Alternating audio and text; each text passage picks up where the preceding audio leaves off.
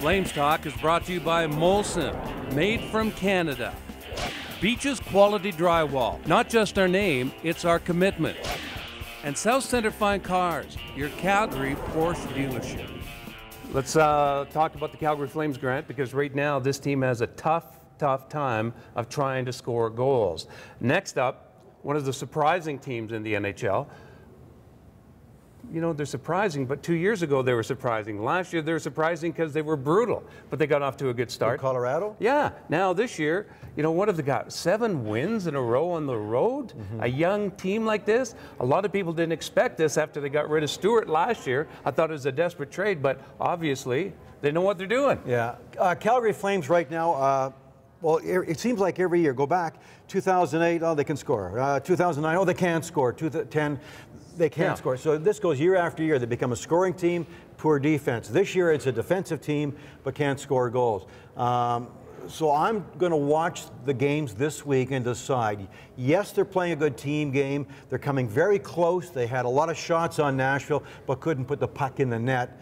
So is it almost coming? Is it almost there, or is it just not going to happen? That's what I want to find out. Alex Tanguay said last week, don't judge us on 5 games, judge us on the first 10. So we got 3 more games to go. We'll judge the Flames then. But I'm not too certain if what we see is what they are. Just not good enough. Well, when you're talking to Tanguay, ask him when he's going to start to shoot.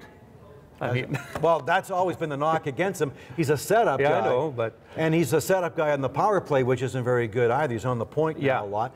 So, yeah, they got a lot of things going on there. I think Brent Sutter has sold the fact better defense will get us somewhere. They're working on that. They're trying to be determined in implementing that on the ice, but I think it's at the expense, Mike, of being free-flowing up front. You know, Grant, when you look at the team's power play, for example, when the Rangers were in town, they had 5 opportunities. They scored in 1, but they give up a shorthanded goal. And so that power play is just inept right now. Right. Power play, they had a good power play at the end of last year. They thought that would carry over. I'm surprised it hasn't carried over.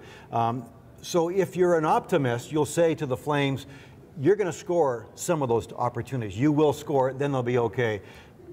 But sometimes, again, like this team, when they can score goals and they can't score goals, the power play can't score right now. And if it doesn't get better, they're going to get killed because mistakes. Brent Sutter always says after games now, well, if we can cut down those mistakes, well, it's just 1 or 2 per game. But aren't they always going to happen? Every team's going to have a mistake or 2. So you're right. You better score on those power play opportunities and don't let shorthanded goals bite you. Some bad breaks, obviously, with 0.5 seconds left against the Rangers. The bounce off the board, the guy's wide open scores. The Tim Jackman or Tom Kostopoulos goal, he was called for goalie interference against Nashville, ruled no goal. I think that should have been a goal. And that would have changed the whole outlook of the game. And you play different when it's a tied hockey game. So from what we're saying right then, fans, I guess, should be optimistic that they're playing okay, they're getting some bad breaks. Perhaps. Perhaps. But I mean, sooner or later, you're going to have to get wins, and you have to start putting the pucks in the net. The one thing that concerns me about the Flames is that last year they feasted on teams that weren't as good as them. Now, they beat the Oilers. They've lost to St. Louis right now. Nashville beat them. So teams that they were good against last year, they're struggling with right now. And even though they beat the Oilers are ahead of them in the standings. So if the Flames fall back too much, it didn't happen last year. And that, to me, is a concern going forward. A lot of talk about trades. Rene Bourque's name keeps coming up. I know Jay Feaster, and I've loved what he did in the offseason. And I'm listening to all these different guys talk about, well, who in the hell are they going to trade without trading, you know, the top 2?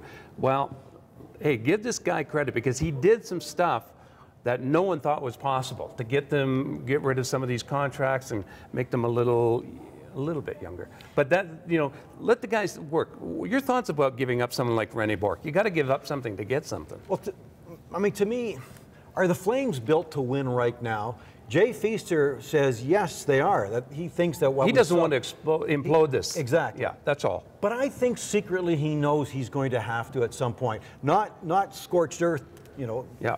Everybody goes. Yeah. I don't think he'll do Louis, that, but I think he knows he has to do things to make this team better down the road.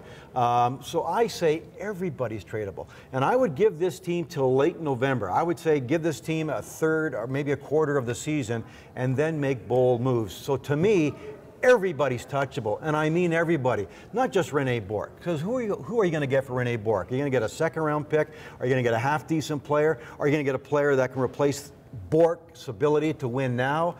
To me, it's got to be Kiprusoff and Iginla for the long term. It does. If not, you're only kidding yourself for long-term success, Mike. I believe that. So to me, Feaster, is he going to try and tweak this team to win for now?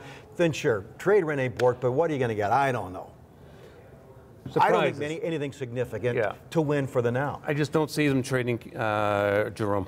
I mean, especially... Well, they say they're not going to, they've said that. Yeah. But come on, it's Christmas time. Things haven't gotten a whole lot better. They're below 500 now. Even if they're around 500 and they're not going to be in reach of the top 8 to make the playoffs, why not say to Jerome, we can trade you to Philadelphia, we can trade you to a team that is potentially a Stanley Cup contender. Why wouldn't he go for it? If it means prospects, if it means something down the road to make this team better. Perhaps Jerome will want the Flames to be better because of his trade. And maybe do a Ryan Smith, and we'll bring you back when you're 40.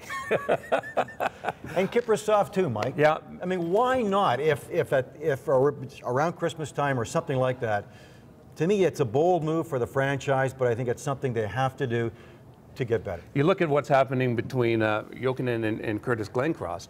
There's a real nice chemistry going with that line. Maybe not as many goals as they'd like, but Jokinen's play has really surprised me somewhat at the start of the year. Yeah, I think he's not trying to be.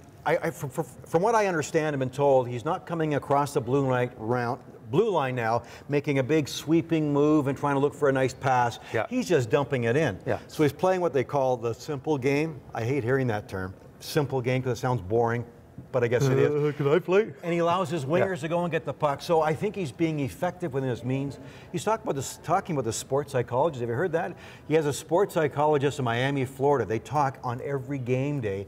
And Jokinen's quite open about it, on what he's trying to do. And it seems to help. He seems to be in a good place, playing a good style of game that's effective, working with Glencross.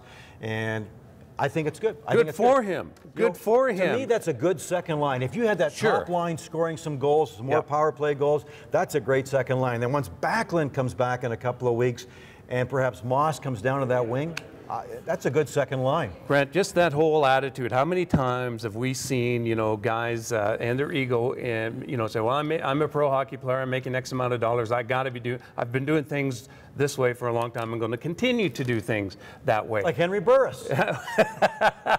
Well, no, maybe Henry's going to make some changes. You never know.